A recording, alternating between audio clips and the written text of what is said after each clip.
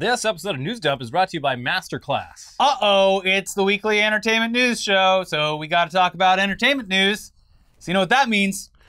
Someone tried to do something to Dave Chappelle on stage this week during a show at the Hollywood Bowl in Los Angeles as part of Netflix's citywide comedy festival. He could have killed him. The Pearl Clutchers were right all along. Will Smith has activated an untold amount of sleeper agents whose goal is to silence comedians through violent means if necessary. Through any means necessary. We were blind to this obvious problem. Cancel culture was leading this way this whole time, and you laughed. You laughed. Well, yeah, I mean, look, this is all Will Smith's fault. Right when you thought the world had forgotten about the slap, a person who was clearly inspired by the event that took place at the Academy Awards rushed the stage at the Hollywood Bowl and tried to attack Dave Chappelle, except he just kind of unsuccessfully tackled the comedian and then proceeded to get beaten so badly by an entourage of security and fellow comedians that he ended up looking like an action figure that was pulled apart and put back together incorrectly. Yeah, the arm was backwards. Usually I'm pretty squeamish with body parts doing things they're not supposed to do, but with this one it was just so comical.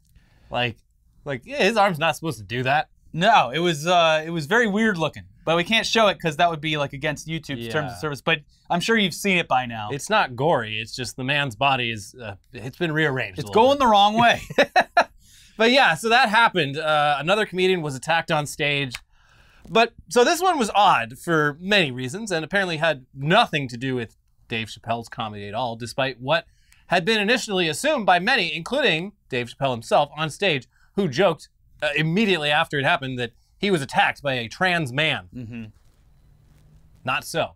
But let's get into the details of what went down first. On Tuesday of this week, on the last of 4 days of Hollywood Bowl performances, Dave Chappelle was tackled by a person in attendance as the show was coming to a close. Chappelle recovered quickly while the attacker was detained and just beaten very badly off stage, resulting in various injuries, most notably a broken arm.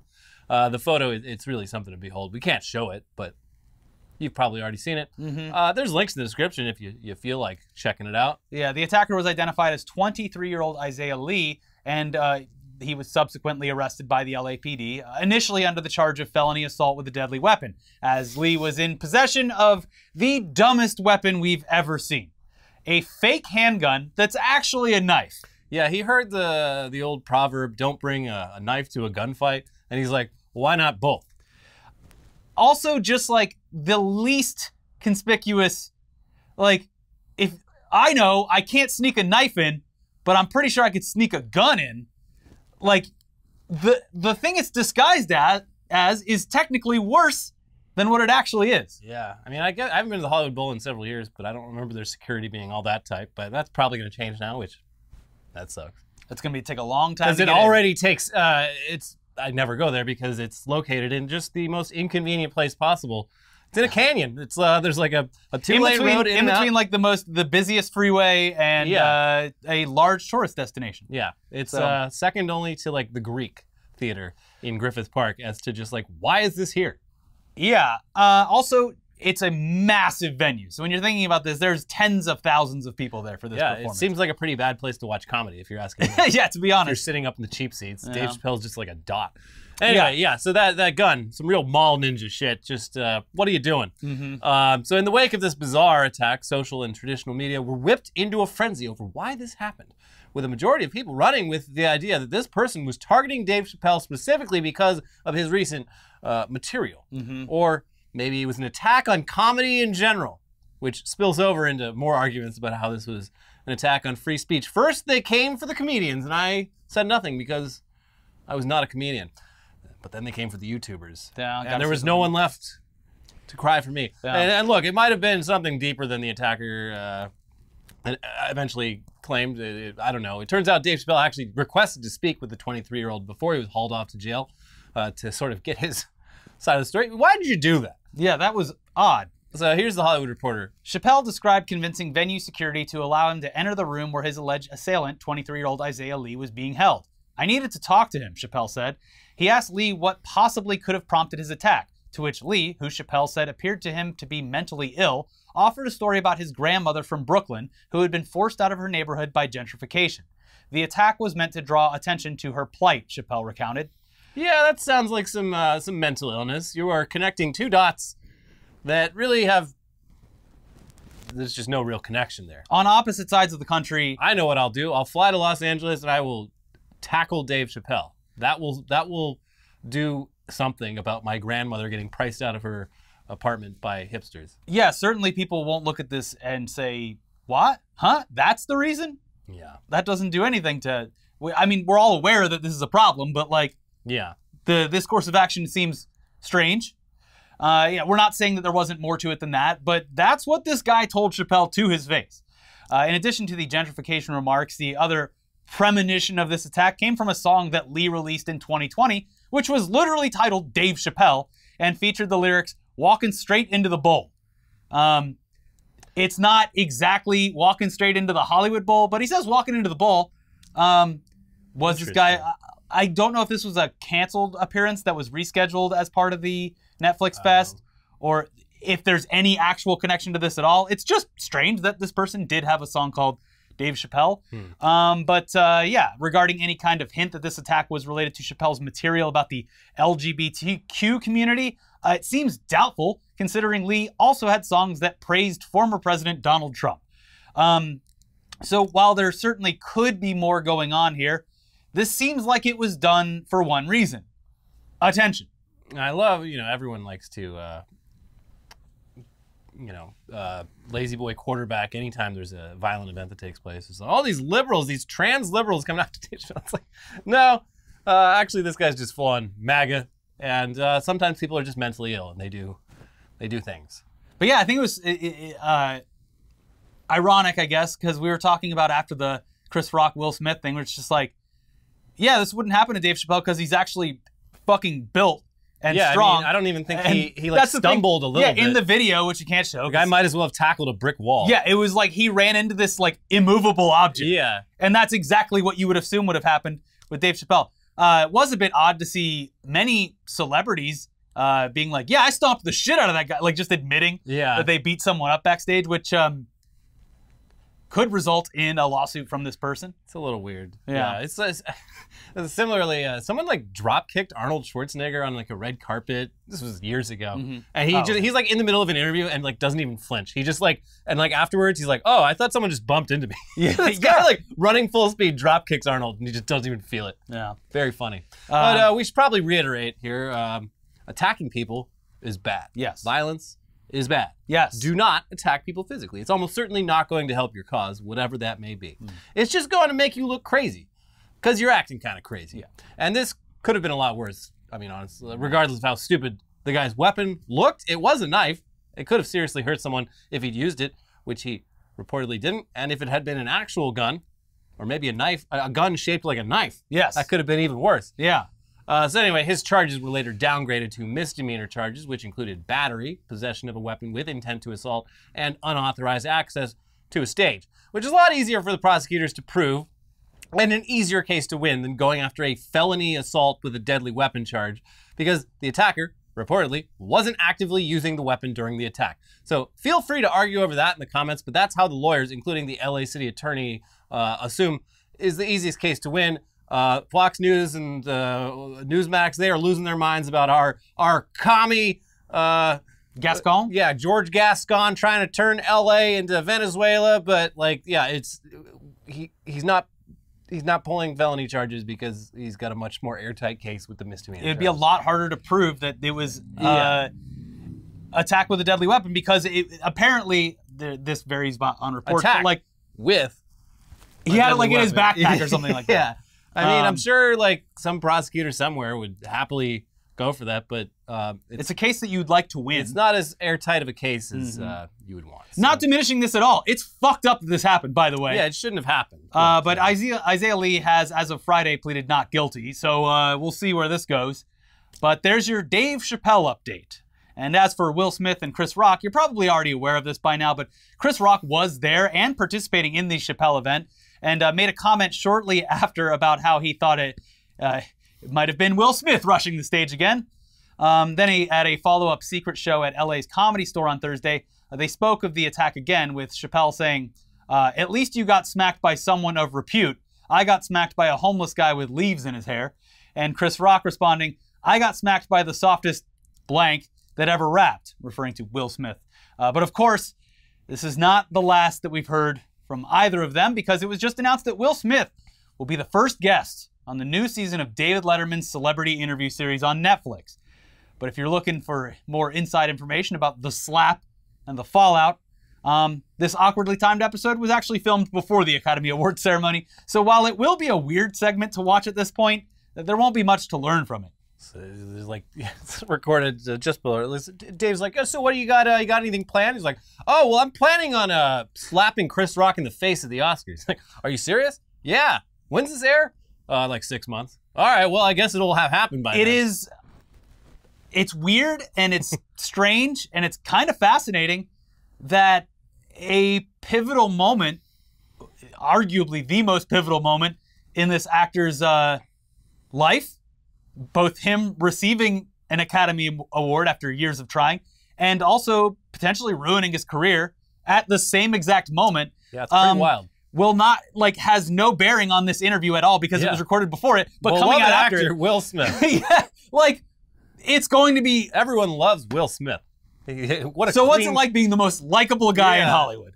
It's just weird. I don't know if he's still doing it, but last I checked, he was in India, studying meditation or some shit. Yeah. He was posting pictures of him in front of the Taj Mahal, sitting cross-legged. He's doing the reputation repair ceremony. But he's doing but I love it's the whole go to India thing is it feels very outdated. That's what the Beatles did. Yeah. I feel like Eat, Pray, Love closed the book on India is where Americans go to get their head right. I feel like there's probably something better than that. She went to Indonesia, I believe. Did she? Well, I think she went all around. But I think the book, there's a lot of, it's Bali. Oh, I just read a very interesting book on Indonesia that makes me feel very judgmental towards anyone visiting there for tourism. But oops, I went years ago, didn't know. I was ignorant. Probably the resort you were on in Bali, if it was on a beach, probably had. It was not a beach. Okay, yeah. Every beach resort in Bali has just tens of thousands of bodies buried underneath it. It's bad. The Jakarta Method. It's a good book. It's the Australian tourist destination. So. Oi. Yeah. But anyway, let's brush off the filthy feeling of bad, dumb news for a second and dive once more into Ricky's Feel Good, Happy News, Fun Time segment. Yeah, okay. Last week we talked about a very cool discovery on Mars, and this week we're going to talk about a very cool discovery here on planet Earth, specifically located here in these United States of America. Researchers have found Native American cave drawings in northern Alabama that they say are around 1,000 years old and feature renditions of human figures, birds, insects, and even an 11-foot carving of a rattlesnake, alongside some letters that appear to form the phrase, "Roll Tide." Obviously, the last part's a joke, but the rest is very real. Were rattlesnakes 11 feet long back then? No, they just they blew it up for dramatic effect. I hope so. That is horrifying. They got snakes out here this big. A rattlesnake the size of an anaconda? It shakes that rattle and its base. You feel it. Yeah. It shakes the earth. Ooh. What the hell is that? So anyway, all these etchings are naturally preserved thanks to the cave's cool, damp air, and they've survived modern discovery because of the cave being on now private land. Mm-hmm. The actual location of the cave is now being kept secret because, this is America, and it would be instantaneously ruined by a bunch of assholes or looky-loos. Yeah. Here's Smithsonian Magazine with more on this discovery. Hundreds of images are etched into mud across roughly 4,300 square feet of the cave ceiling. Abstract shapes and swirling lines appear alongside rattlesnakes, bears, insects, birds, and human-like figures created by Native American artists under the flickering light of river cane torches sometime between 660 and 949 CE. The artwork continues well into the cave's dark zone, where visitors can only see a hand in front of their face with the assistance of artificial light. Tens of thousands of Native American rock paintings, known as pictographs, and carvings, petroglyphs, adorn boulders and canyon walls across North America. But archaeologists have only recently identified artworks in the dark zones of the continent's caves. They now know of about 100 art-filled chambers in the vast limestone cave system of the southeast. So the locations of various caves that were reported to have ancient etchings in them came to researchers in the 1990s through online forums dedicated to caving. And an archaeologist at the University of Tennessee named Jan Simic originally located this cave, literally named 19th Unnamed Cave, back in 1999. although back then she was only able to provide descriptions of what she'd found, and a photographer from National Geographic that joined her on the trip wasn't even able to photograph it properly because of the low angles. So the photos were essentially useless. Fast forward 2 decades, and we now have the technology. The team returned to the cave to create a 3D model of the site with photogrammetry, a technique in which thousands of high-resolution photos are stitched together.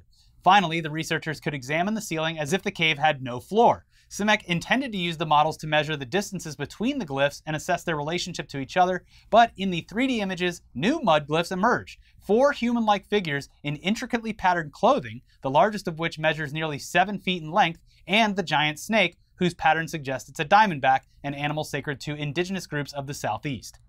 The article, as well as a video and more photos of the cave, are linked down in the description below, so you can learn more. But this is really cool, and in Alabama, of all places. Yeah! Take that, you coastal elites. Yeah, we do have culture after all. Yeah. Anyways, it's 1,000 years old, 2,000 years old, but we have it. Yeah, something to be proud of. So anyway, before we get into the rest of the news from this week, let's take a second to thank today's sponsor, Masterclass. Masterclass gives you the extra knowledge and motivation that you need to take your craft, whatever it may be, to the next level. That's where Masterclass shines, because you're getting information from literally the best people in the business from a variety of fields like cooking, music, film, animation, business, tech, and plenty more. With Masterclass, you can learn from the world's best minds anytime, anywhere, and at your own pace. You can learn the art of DJing and music curation from Questlove, improve your cooking skills from Gordon Ramsay, or learn game design and theory from Will Wright. With over 100 classes from a range of world-class instructors, the thing you've always wanted to do is closer than you think. As I've said before, I get a lot of fun out of watching the cooking demonstrations, and you learn more about some of the finer things that go into it, like plating, which I immediately destroy because I'm very hungry, but it looks nice for a second. So there's a lot of interesting stuff on there. I mean, we've talked recently about if you want to learn about documentary filmmaking, who better than Ken Burns to teach you? Yeah. If you want to learn about having the winning mindset, F1's Lewis Hamilton. These cinema quality classes give you unparalleled access to literal experts, and the lessons range from showing you how to execute a technique to insights about that craft. You can explore lessons in any order across your phone, tablet, Apple TV, or computer, and at just 10 to 15 minutes, you can squeeze a few lessons in here or there without setting aside an entire day. They also offer downloadable lesson recaps and high-end supplemental materials to help you in your journey. Now, if you're interested, we definitely think that you should check this out. Get unlimited access to every masterclass, and right now, our viewers, that's you can get 15% off an annual membership.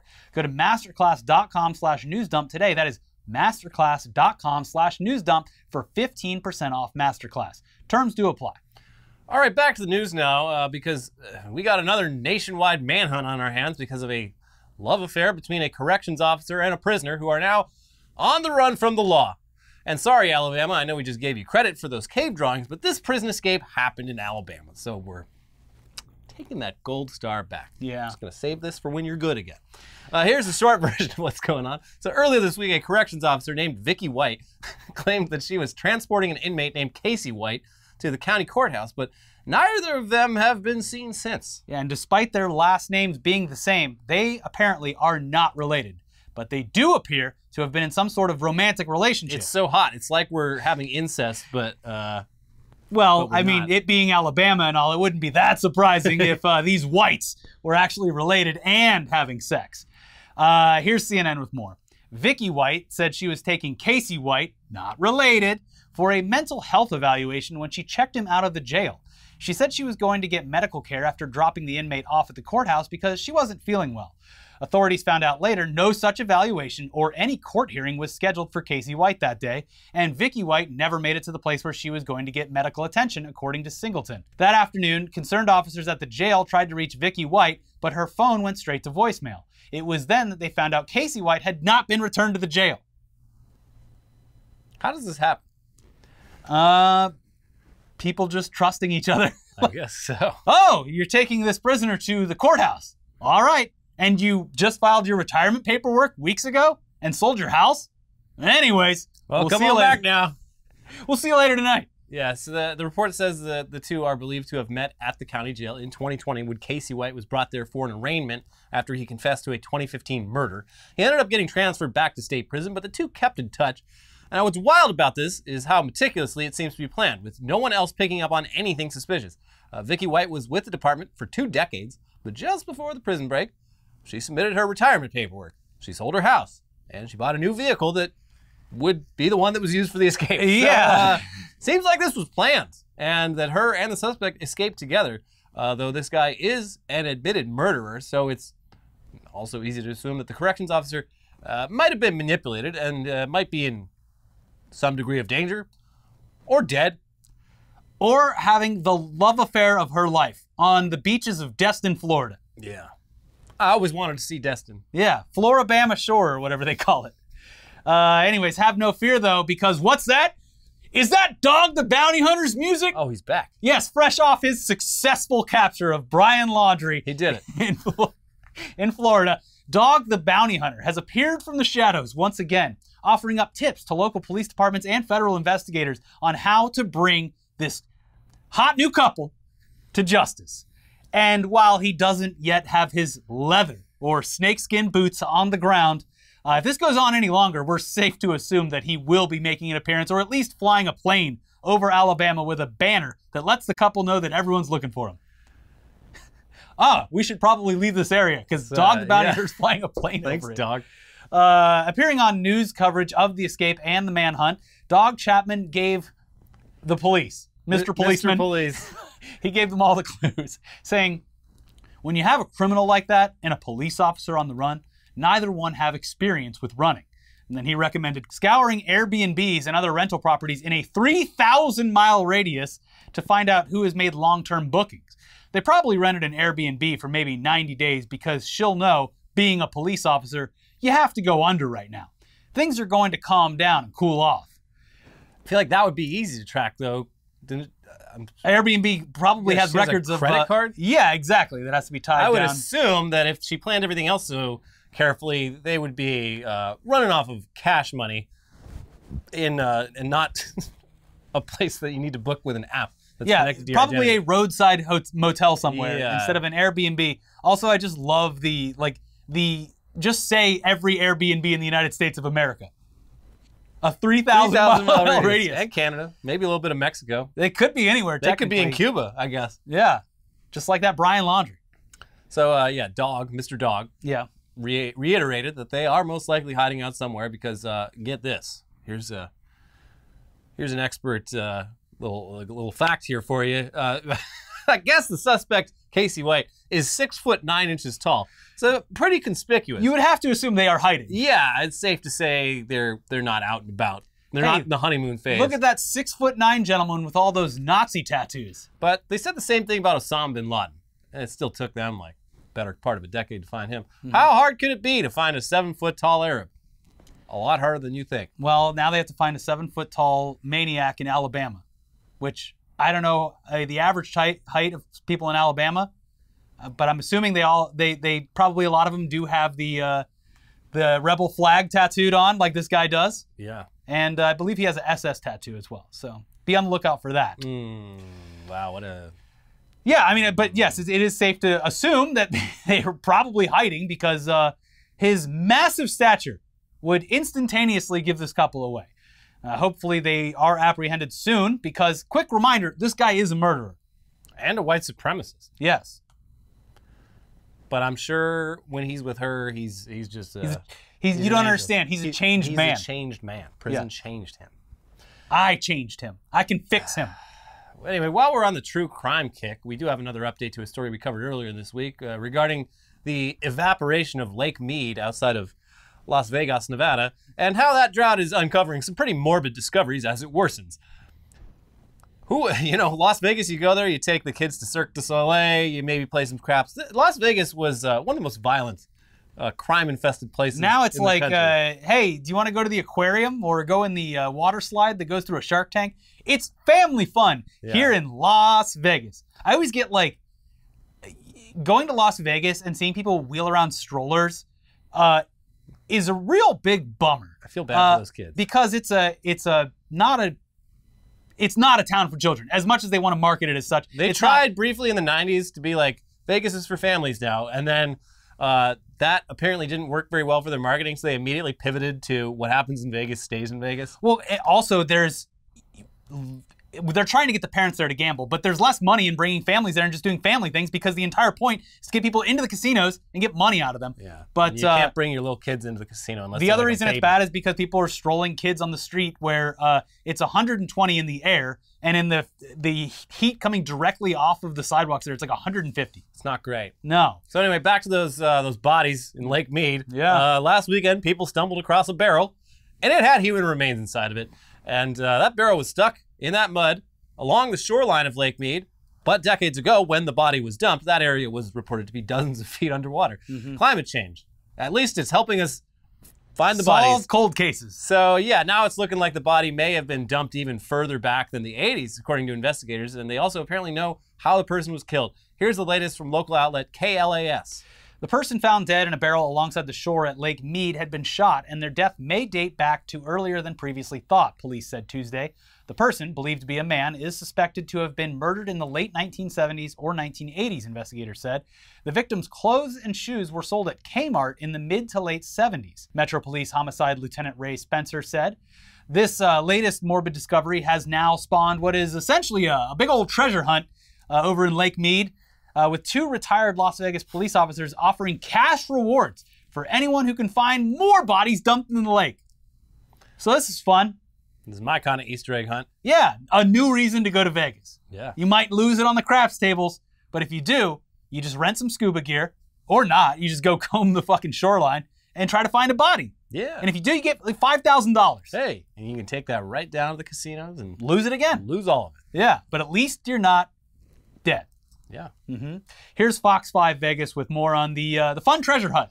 Retired officers David Kohlmeyer and Daniel Miner of the Problem Solver show in Las Vegas are offering a $5,000 reward to divers who find any remaining bodies from Lake Mead.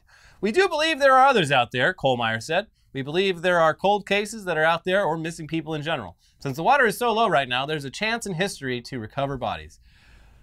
So yeah, they do specifically mention they are looking for professional scuba certified divers here, not just some weekend warriors who want to throw on a snorkel and go swimming around body-infested waters. Yeah, it makes it kind of unappealing to go enjoy a weekend of boating and swimming and water skiing on Lake Mead. Is it even open for that stuff? Is it deep enough? I think it was boaters and someone on the shore that found like the thing. So yeah, I'm sure it's fine. Although you got to like drag your boat a mile from the original shoreline to get it into the water. But yeah, because remember they said they had to keep extending the docks. Yeah, I mean it's all over the western U.S. I mean, you go up to like Big Bear or Lake Arrowhead. It sucks, but it's also these people. You know, most of them.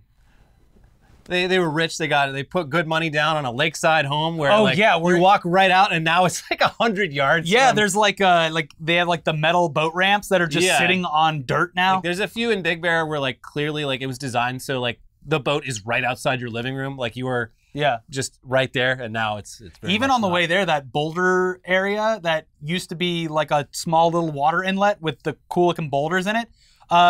Last time I went, it was the boulders, and that was pretty much it, which is sad. It's very sad. It's all very sad. Yeah. Anyways, finally, in another update to a months-old story at this point, got to be years at this point. Old, yeah. Fortnite is back on the iPhone. Dab, sort of. In a weird yet seemingly obvious workaround, Fortnite is playable on the iPhone once again thanks to the Xbox and its cloud gaming platform. Here's Ars Technica with more. In an about face, Epic Games has made Fortnite available on Microsoft's Xbox Cloud Gaming streaming service. Among other things, that means the massively popular game is officially available to play on the iPhone again for the first time since it was pulled in the midst of a recent legal battle between Epic and Apple. A post on Microsoft's Xbox blog specifies that all you need to play Fortnite on just about any device with a screen is a Microsoft account, internet access, and the device. They continue adding, the company's cloud gaming service is normally restricted to paying Xbox Game Pass Ultimate subscribers, but Fortnite is receiving an exception and works in any web browser with nothing more than a free Xbox login. Microsoft writes that it plans to introduce more free-to-play cloud games that don't require paid Xbox Game Pass Ultimate subscriptions in the future. At least part of Microsoft's hope here is likely that long disaffected iPhone Fortnite players will sign in to play the game on their phones, see how well it works, and then sign up for the full service to access premium games too. Which is smart on Microsoft's part because they get people to actually try out this service because it does work fairly well, although you kind of got to get a control. It's I know people play Fortnite on phones anyway, but it is weird to play games with just your fingers. Yeah. Yeah, it actually works well. I guess the problem would be trying to get people to commit to trying it. So this is a good kind of tantalizing thing. Oh, also, I didn't add it, but Adam Conover's new show just had their trailer premiere on Netflix, The G Word. Nice. It's if you enjoyed Adam Ruins Everything, it's sort of in that same vein, but explaining everything about the government, how it works, and it looks great. The trailer just dropped on Netflix, and I think it's coming out later this month. Good. He's one of the most tragic victims of the ATT WB deal. Yeah. Adam Ruins Everything. Fantastic show. And highly rated on the network, too. Yeah, probably could have continued for years, but AT&T bought Warner Brothers, and as part of that, they acquired True TV, and they're just like, I don't know, it's not as profitable as we want. Get rid of it. And they're like, what? It's our number one show. It's like, all right, well, maybe we'll just get rid of the whole channel. Impractical Jokers, Elliot. Yeah, oh, that's right. Yeah, now True TV, it's just Impractical Jokers 24/7. Yeah, it's like how MTV's just ridiculousness for 24 hours a day. So it's, I was hoping for the news that Adam Conover had gotten a new project. I'm glad to hear that it's happening. Yeah. What's it going to be on? Netflix, I said. Okay. Yeah. Good. And luckily, they finished production before. Just under the wire. I know. Because if this had started production any later, it might have been on the chopping block. Yep. Anyways, oh my God, can you believe it? We are almost at $20,000 raised for abortion fund access. That's crazy. It's honestly, again, humbled by your support of this amazing cause. Let's get it to 20,000. We're just a few bucks shy, so let's see if we can push it to 20,000. We set it for a week, so you have a couple days to do it.